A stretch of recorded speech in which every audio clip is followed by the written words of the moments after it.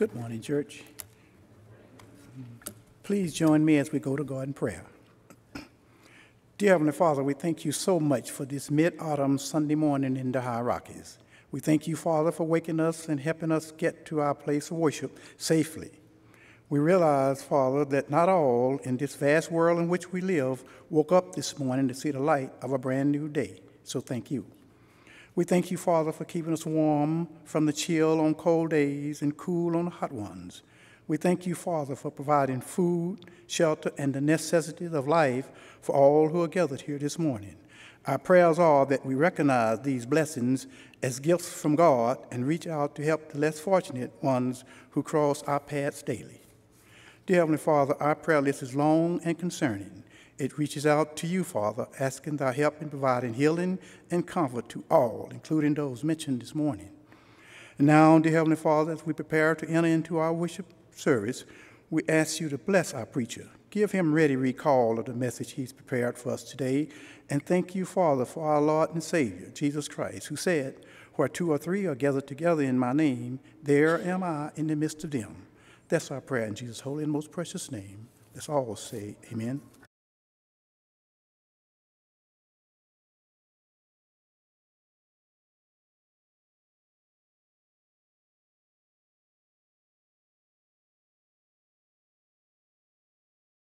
Good morning.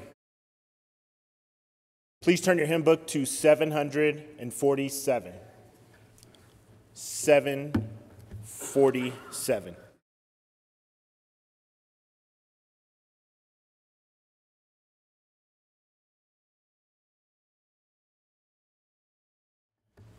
Stand up for Jesus, ye soldiers of the cross. Lift high his royal banner, it must not suffer loss. From victory unto victory, his army shall he lead. Till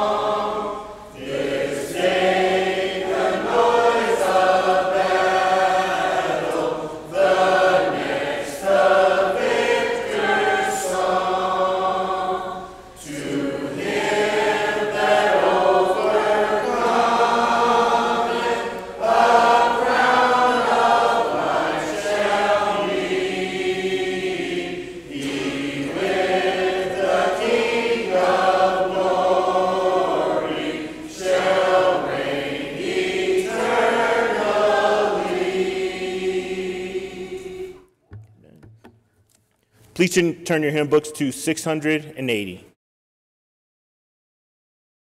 680.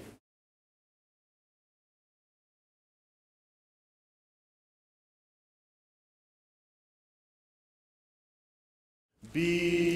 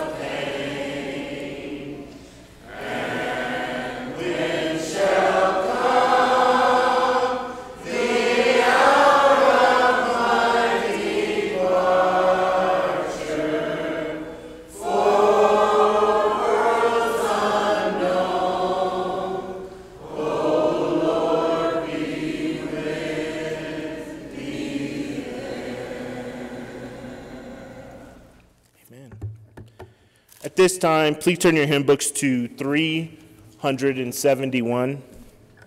371 as we prepare our minds to partake of the precious body and blood of the Lord.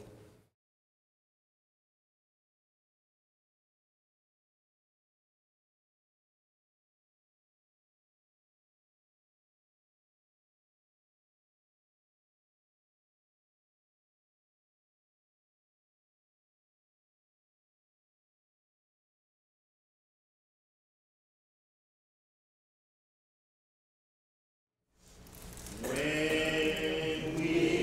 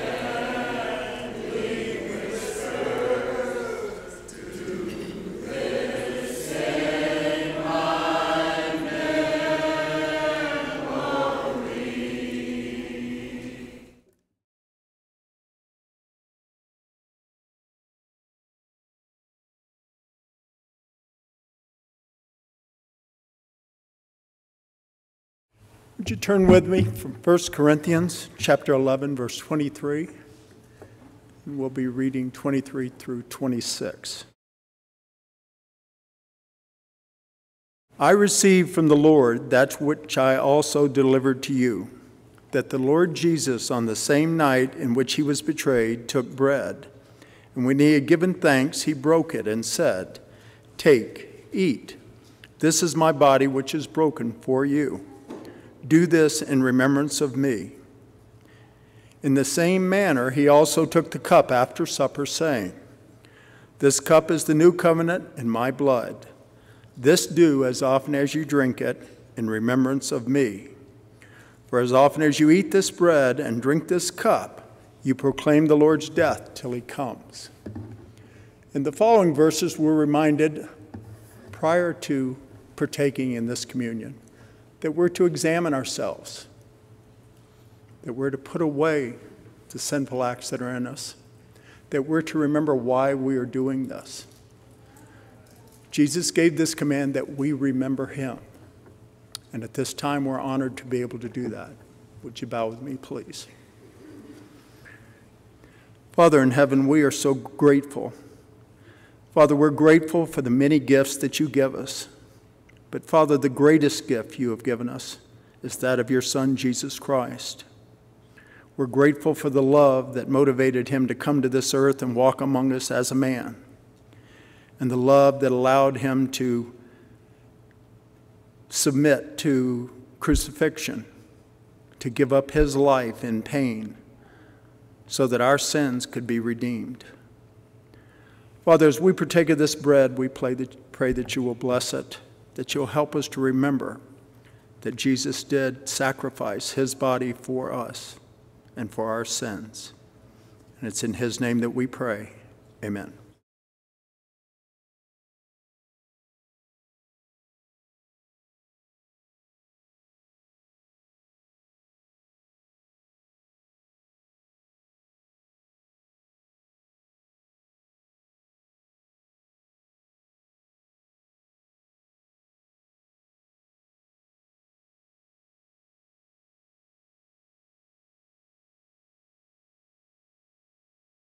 Let's continue our thanks for the cup. Dear Heavenly Father, we know that your word teaches that without the shedding of blood, there is no redemption. And we know that Jesus willingly allowed his blood to be shed to wash away our sins. Father, as we partake of this cup, help us to reflect on our sins. Father, help us to repent of those sins. Help us to put them away from us and resolve to go forward doing better, because we were bought with such a great price. Please bless us as we partake of this cup. In Jesus' name we pray. Amen.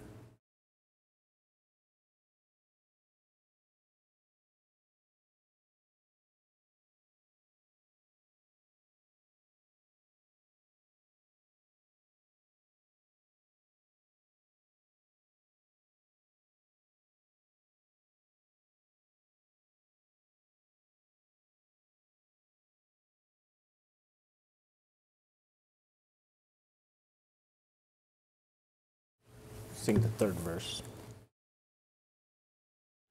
Feast divine, all else surpassing, precious blood for you and me.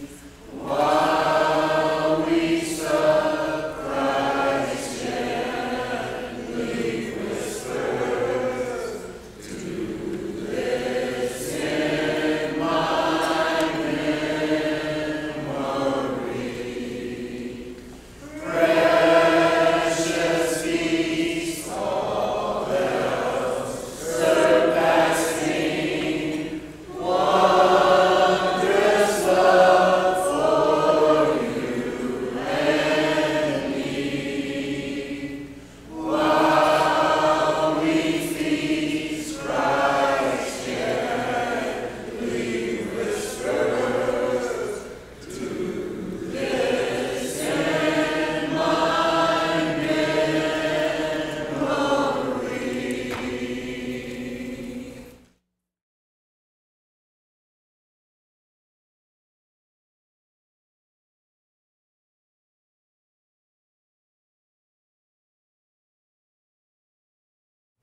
Separate and apart from the Lord's Supper, this is a convenient time for us to take up a collection.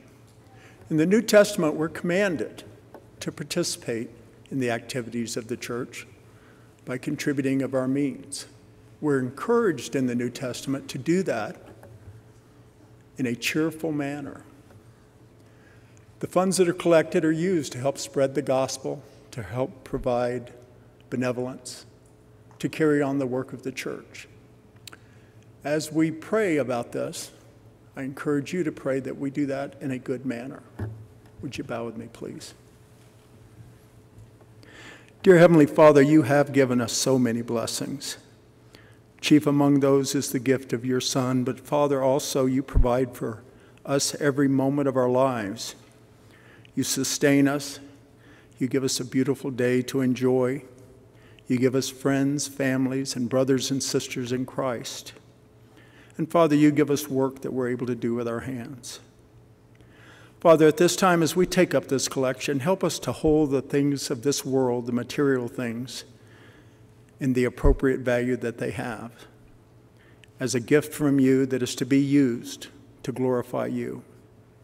Father, we pray that the funds that are collected will be used wisely and effectively in spreading your word and showing your kindness and love to others. Father, help us to always remember that we exist to glorify you. And it's in your Son's name that we pray. Amen.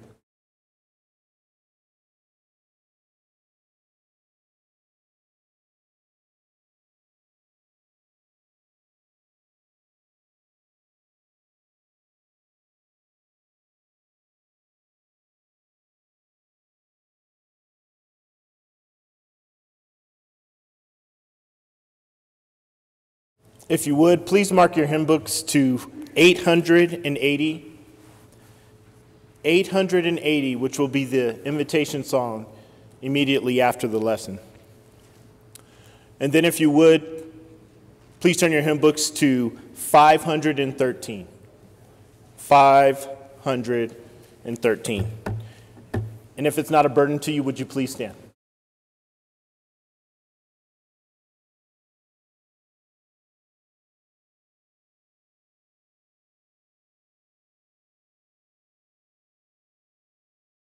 Standing on the promises of Christ my King, through eternal ages that his praises ring. Glory in the highest I will shout and sing, standing on the promises of God. Standing, standing on the promises of God. My Savior, stand.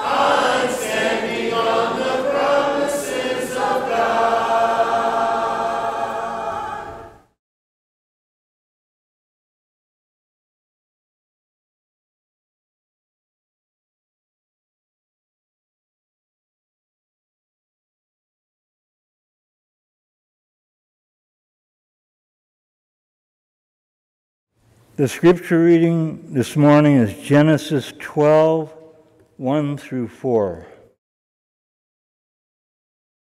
Now the Lord has said to Abram, "Get out of your country, from your family and from your father's house, to a land that I will show you.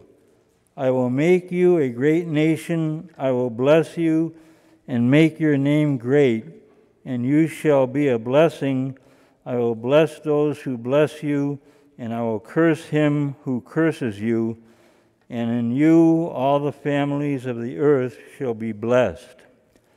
So Abram departed as the Lord had spoken to him, and Lot went with him, and Abram was 75 years old when he departed from Haran.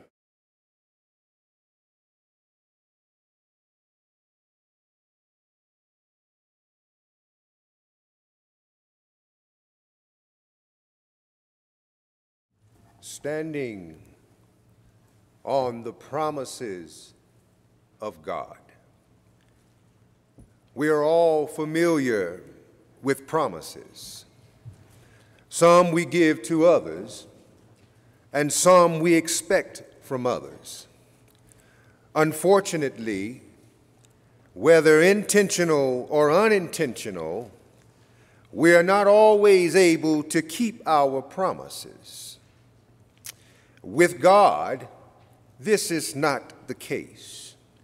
1 Corinthians 1:9, God is faithful, through whom you were called into fellowship with his Son, Jesus Christ our Lord. 1 Thessalonians 5:21, faithful is he who calls you, and he also will bring it to pass. 2 Thessalonians 3:3, but the Lord is faithful, and he will strengthen and protect you from the evil one. 2 Timothy 2:13, if we are faithless, he remains faithful, for he cannot deny himself. He is to be trusted and believed. Why should we stand on the promises of God? We should stand on the promises of God because of who he is. When standing on the promises of God, we must believe that God is able. We must believe that God is able. Now the Lord said to Abram, Genesis 12:1, go from your country and from your relatives and from your father's house to the land which I will show you. When standing on the promises of God, why should we believe that God is able? Because his attributes demand that we trust him. God knows everything we are going through at this very moment and what we will go through in the future. God has already seen next week. God has already seen next year. He is the omniscient, all-knowing God. And this is the God that Abram centered his faith in.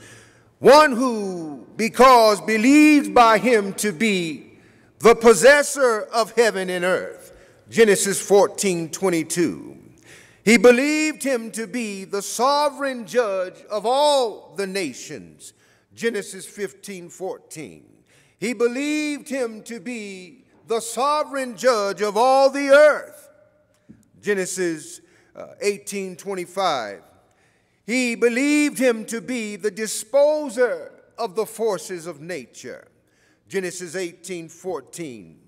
He believed him to be the exalted Lord, Genesis 14:22. He believed him to be the eternal God, Genesis 21:33. For Abraham, Yahweh was not only God, he was also his personal God in closeness of a relationship.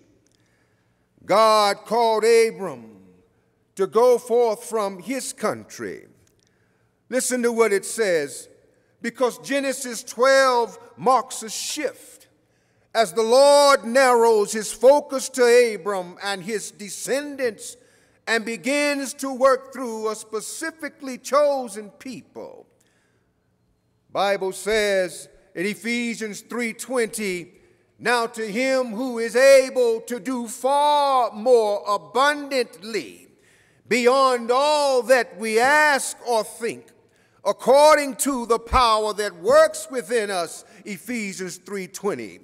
Hebrews 11:8 says, by faith, Abraham, when he was called, obeyed by going out to a place which he was to receive for an inheritance, and he went out not knowing where he was going. See, God is able. Though Abraham did not know where he was going, he went out by faith. I always say, well, if you can't leave it, then you don't believe it. He had to leave everything. Abram had to detach from everything that he was attached. God called him away from his country and his family because God wanted Abram to totally rely on him and the promise. Leaving his country, it would avoid any distractions or influences from his family or countrymen. Abram is the example of how Christians should respond to the call of the Lord. If you remember in Luke 9:3, when the Lord sent out the disciples, he told them, take nothing for your journey, no staff, no bag, no bread, no money. Do not even have 2 garments apiece. We are called to totally rely on God. That's why he says, do not take any of these things that may be a distraction. God has called us and has given us a promise that we can stand on, a promise that will give us eternal life if we heed to his word. Listen in. Standing on the promises of God, we will need God's assurance. Listen in verse number 2 and 3 here. And I will make you into a great nation, and I will bless you and make your name great, and you shall be a blessing. And I will bless those who bless you, and the one who curses you I will curse. And in all the families of the earth will be blessed. Now notice that God assures Abram that he would deliver on his word. And God will deliver every time. See, God is not repeating himself here. He says, and I will, and I will, and I will. God is making sure that Abram is assured that he's going to deliver on his problem. And the Lord is not repeating himself because he is unsure of himself. It is man that is unsure of himself. The Lord will always ensure, assure, secure, and make sure his promises are made certain. It is man that is uncertain of himself. God gives the promise, and we respond to the promise. Matthew 11:28, Jesus says, come to me all who are weary and burdened, and I will give you rest. But coming alone does not do it. Jesus said, those who are weary and heavy laden, I will give you rest. But you must take my yoke upon you. You must learn from me. For I am gentle and humble of heart, and only then will you find rest for your souls. For my yoke is easy and my burden is light. In Romans chapter 4, verse 20 and 21, Bible says, yet with the respect to the promise of God, speaking of Abraham, he did not waver in unbelief, but grew strong in faith, giving glory to God, being fully assured that God, what had promised, he was able to perform it. But are we fully assured, like Abram, that God will do what he has promised? God made a covenant to David. God does not violate or change his words. In Psalms 89:34, it says, "My covenant I will not violate," the Lord said, "nor will I alter the words that come forth from my mouth. Once I have sworn by my holiness." He could swear to nothing higher than himself. But once I've sworn by my holiness, he said, "I will not lie to David. His descendants shall endure forever. His throne as the sun before me. It shall be established forever like the moon. And the witness in the sky is faithful." But did God fulfill that promise? Luke chapter 1, verse 69, he has raised up a horn of salvation for us. Where? In the house of David. He said, "I would not violate my covenant." Romans chapter 1, verse 1, Paul, a bondservant of Christ Jesus, called as an apostle, set apart for the gospel of God, which he promised, listen, beforehand through his prophets in the holy scriptures concerning his son, who was born of a descendant of David according to the flesh, who was declared the Son of God with power by the resurrection from the dead, according to the Spirit of holiness, Jesus Christ our Lord. Joshua chapter 21:45, it says, "Not one promise," listen, "not one promise which the Lord had made to the house of Israel failed." Not one of them, all came to pass. See, standing on the promises of God, we can accomplish things we didn't think that we were able to. Let me help you out. Moses never led a people before. David never fought a giant before. Solomon never was a king before. But standing on the promises of God, they were successful, not of themselves, but of God. Oh, glory.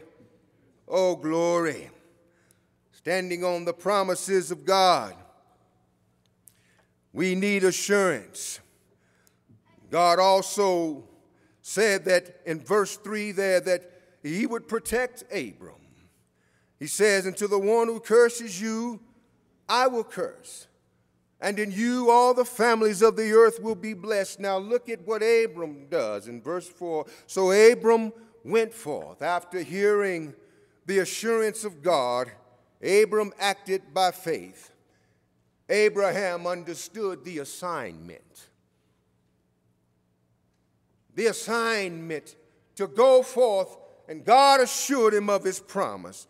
And Abram responds to the command, and it is demonstrated through action and not his speech. It was Moses that said in Acts 3:22, Moses said, "The Lord God will raise up for you a prophet like me from your brethren. To him you shall give heed to everything he says to you." See, we understand the assignment to give heed to everything that he says to us, and we will receive the promise of eternal life. There in Titus chapter 1 and verse 2. "In the hope of eternal life, which God, who cannot lie, promised long ages ago." God can't lie. His promises he will always fulfill.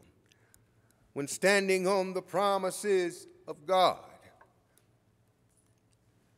we will need to be reminded. Look at verse 7. "The Lord appeared to Abram and said, to you, to your descendants, I will give this land. So he built an altar there to the Lord who had appeared to him. See, the Lord reminds Abram of his promise to him. We need to be reminded of the promises of God. 2 Peter 3:2, he says that you should remember the words spoken. Remember the words spoken beforehand by the holy prophets and the commandment of the Lord and Savior spoken by your apostles. Deuteronomy 8:11, Moses told the children of Israel, beware that you do not forget the Lord your God.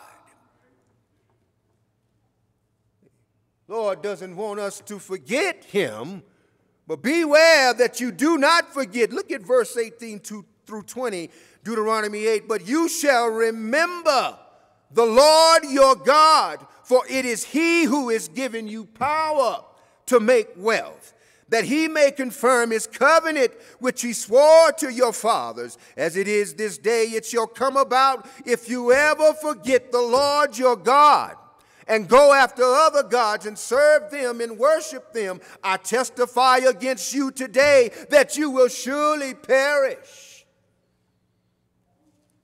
Like the nations that the Lord makes to perish before you, so you shall perish, because you will not listen to the voice of the Lord your God. God reminds us because we tend to forget God. Psalms 111 in verse 4. The Bible says he has made his wonders to be remembered. Every day we wake up and look around, we ought to remember God. The wonders of the human in the image of God, the skies and the fowl in the air. Everywhere we look, it is the wonder of God. And God said in Psalms 111:4, he has made his wonders to be remembered. The Lord is gracious and compassionate. It says there that the Lord appeared to Abram and said, to your descendants, I will give this land. Now the Lord had already told him he'd make him a great nation. So through his descendants, or his seed, would come great glory. It would be inhabited for a peculiar people. The seeds of divine knowledge were to be sown there for the benefit of mankind. God was fulfilling his promise right in the face of Abraham. And God is fulfilling his promise right in our face, because salvation has appeared to all men. That's a promise fulfilled. See, the Bible says in Titus 2:11, for the grace of God has appeared, bringing salvation to all men. Glory. God has fulfilled his promise through his Son, and it came by way of the seed of Abraham. It is through his line that the Messiah would appear to mankind. His descendants give to this land. The Bible says in verse 8, then he proceeded from there to the mountain on the east of Bethel, and pitched his tent with Bethel on the west and Ai on the east. And there he built an altar to the Lord and called upon his name. And by this act of devotion, Abram made an open profession of his faith, worshiped the true God, and declared his faith in the promise. We need to have an open profession of our faith, because Jesus died in public. Why should we serve him in private? Glory. We should declare our faith in the promise. But remember, it was there at Bethel that he called on the Lord. When standing on the promises of God, we will face difficulties. Look at verse number 10. It says, now there was a famine in the land, so Abram went down to Egypt to sojourn there. for the famine was severe in the land. And it came about when he came near to Egypt that he said to Sarah his wife, see now, I know that you are a beautiful woman. Now, Abram, you have just worshiped at Bethel. Now he's at a difficult time, and the famine is severe. Verse 13, please say that you are my sister, so that it may go well with me because you, and that I may live on account of you. It came about when Abram came into Egypt. The Egyptians saw that the woman was very beautiful, and Pharaoh's officials saw her and praised her to Pharaoh, and the woman was taken into Pharaoh's house. Notice that sin affects others. And when we're standing on the promises of God and we face difficult challenges, we must understand that sin will cause us to affect others. 1 Peter 5:7 says, having cast all of your anxiety on him because he cares about you. And when we are in a difficult place, we should cast all of our cares on the Lord. Notice that when standing on the promises of God, we think that sometimes that human wisdom may be more effective than godly wisdom. Look what happens when Abram did things his way. He treated Abram well for his sake, for her sake, gave him sheep and oxen and donkeys and males and female servants and female donkeys and camels. But the Lord struck Pharaoh and his house with great plagues because Sarai, Abram's wife. Bible says that if we fail him, that our sin will find us out. If you will not do, the Bible says in Galatians 6:7, be not deceived, God is no fool. Whatsoever a man sow, that shall he reap. No man will get away with anything. Numbers 32:23 says, but if you will not do so, behold, you have sinned against the Lord, and be sure your sin will find you out. And Abram's sin found him out. He was deceptive to Egypt, deceptive to Pharaoh, and his sin found him out. Bible says that Abram, after he had deceived Pharaoh, notice that in his deception, Abram, that his sin affected so many things around him. If you notice, after making this open profession and Abram faces this difficulty, I want you to know that his conduct was inconsistent with his character as the servant of God. It showed that he had a reliance on human wisdom instead of godly wisdom. Abram trusted the worldly way, and he not only sinned himself, but he tempted his wife Sarai to sin also. In his deception, Abram's sin affected him, affected Sarai, affected the king of Egypt, which affected the people of Egypt. It affected the Lord. It affected his faith. It affected his relationship with God. See, sin will take you further than you want to go and keep you longer than you want to stay. The effect of sins, how we should respond to difficulty, I'm going to share with you here. And he went a little beyond on Jesus in Mark 14:34, and he said to them, my soul is deeply grieved to the point of death. Remain here and watch. And he went a little beyond them and fell to the ground and began to pray that if it were possible, the hour might pass by him. Jesus says, my soul is deeply grieved. He's in a difficult place. Verse 36, and he was saying, Abba, Father, all things are possible for you. But remove this cup from me, yet not what I will, but you will. And in difficult times, that is our response. Abba, Father, all things are possible for you. And if we believe that, and we say, Father, but it's nevertheless not our will, but that your will be done, we shouldn't turn to our human ways. We should turn to the Lord and plead with him.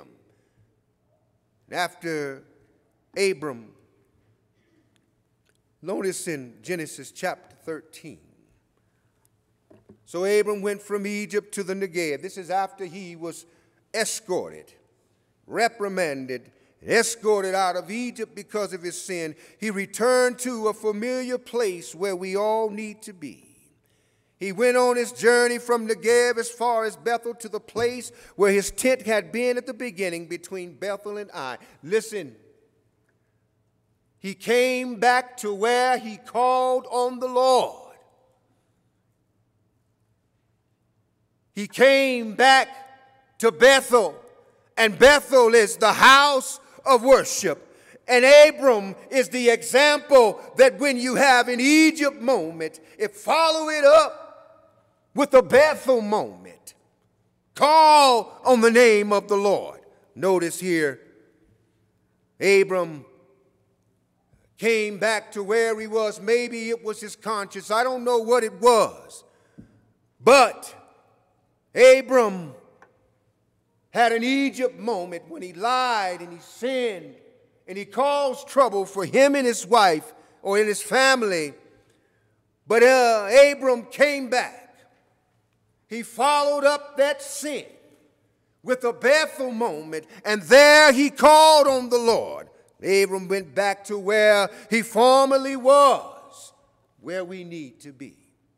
Calling on the name of the Lord. Revelations 2:5, it says, therefore remember from where you have fallen, and repent and do the deeds you did at first, or else I am coming to you and I will remove your lampstand out of his place, he said to the church in Ephesus, unless you repent. Acts 3:19, therefore repent and return so that your sins may be wiped away, in order that times of refreshing may come from the presence of the Lord.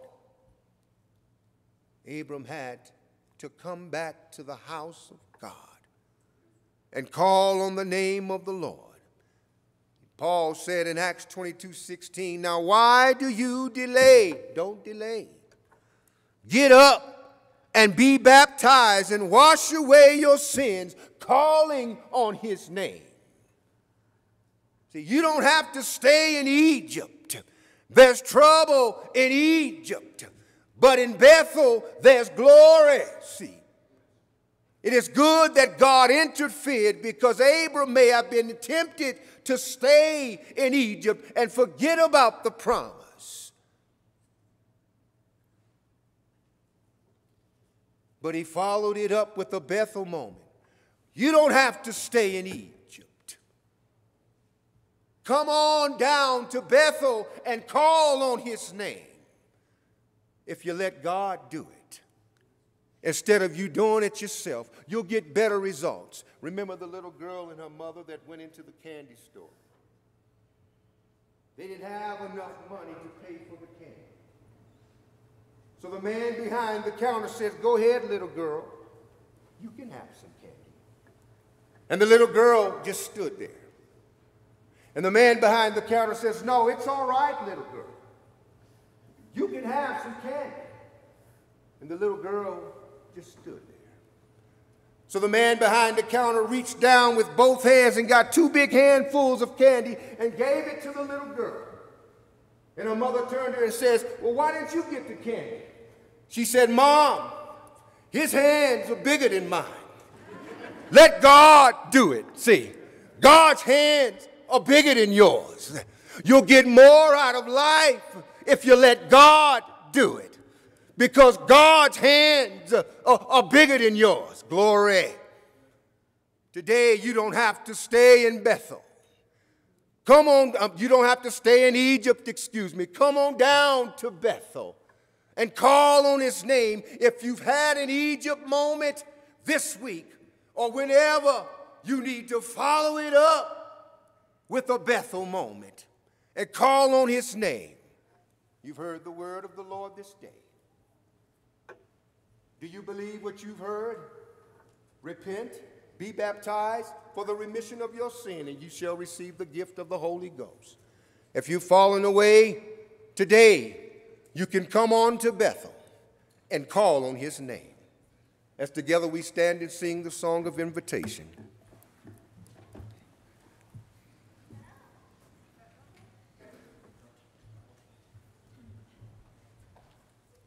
Softly and tenderly, Jesus is calling, calling for you and for me.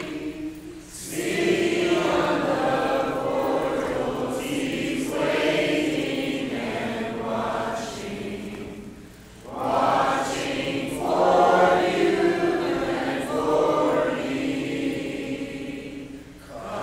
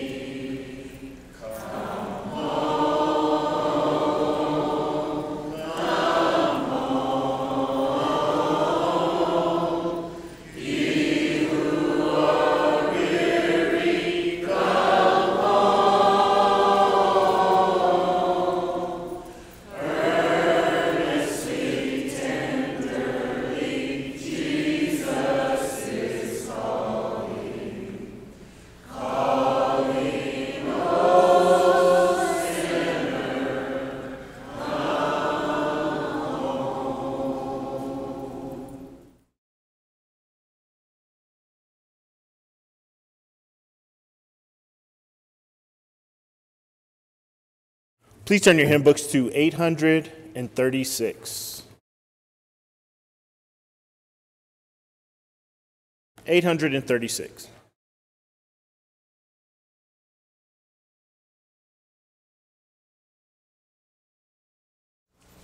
Earth holds no treasures but cherished faith you see. However precious they be, yet there's a country to which I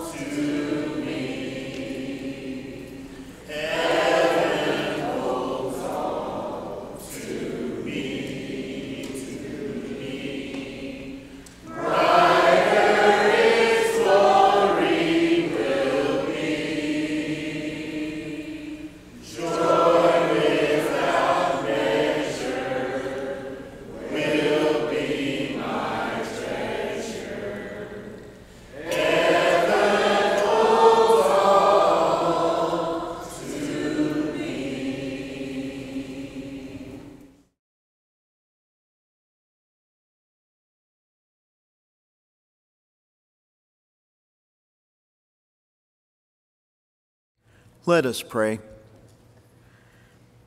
Heavenly Father, we are truly grateful to be here this morning, to be able to hear a message from your word, to be able to take to heart the encouragement that we have, that to learn from about Abraham and about his early work with you, and to be able to realize that he struggled as we struggle, to realize that he can correct himself as we can correct ourselves.